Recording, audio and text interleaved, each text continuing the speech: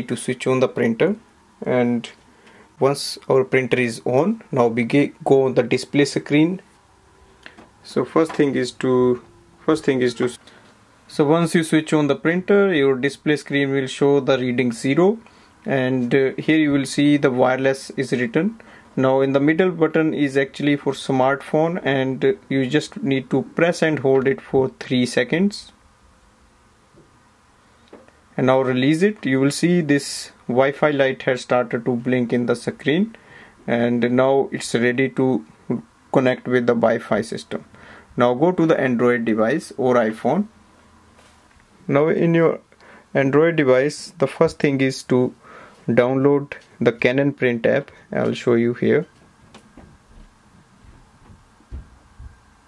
So this is the Canon Print app. Click on that.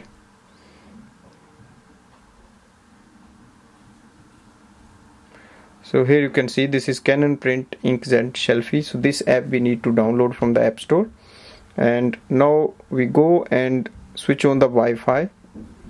And here we look for the Wi-Fi of our Canon printer. So you can see the Canon IZ TS3350 series. Click on that. Now you can see it is connected with the printer's Wi-Fi, and it doesn't ask any password. If it asks, just enter 1 2 3 4 5 6 7 8.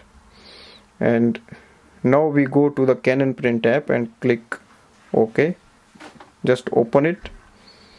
Now it says, do you want to search for the available printers? So click on yes. Now you can see it is saying select the wireless router. Now you have to select the router you want to connect your printer. So click on that and enter the password here, and now press OK. So it says the setting information. Do you want to connect your smartphone to the same wireless router as the printer? Yes. And now just wait for some time so that it can connect. It might take few minutes or few seconds.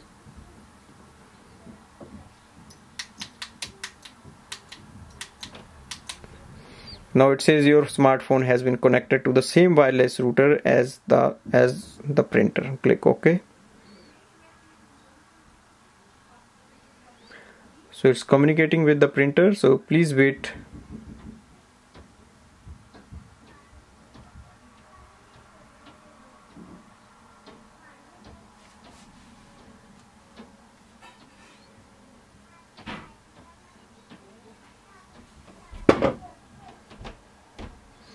Now here you can see it says you are all set. Now choose your favorite photo and try it out. So if you want, you can print the photos. If not, just click on cancel.